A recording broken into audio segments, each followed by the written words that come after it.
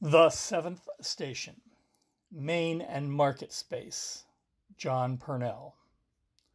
Jesus falls a second time. We adore you, O Christ, and we bless you, because by your holy cross you have redeemed the world. Eventually, the agony, thirst, and fatigue cause him to fall again. It is not usually one thing that causes us to fall, but a combination. He is unable to make himself respond to the soldiers' demands.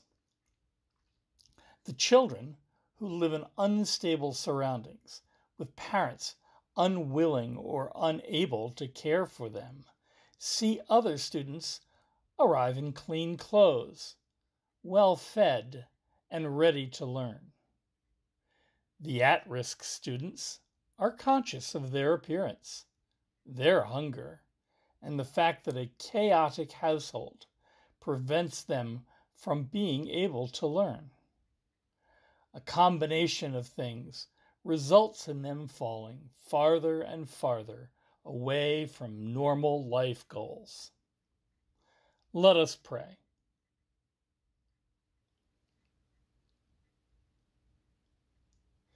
Jesus, you know what it is like not to have the resources to go on. You know the hunger pains that make it hard to concentrate.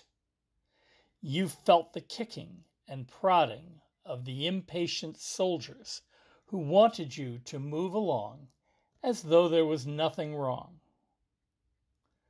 Holy God, holy and mighty, holy immortal one, have mercy upon us.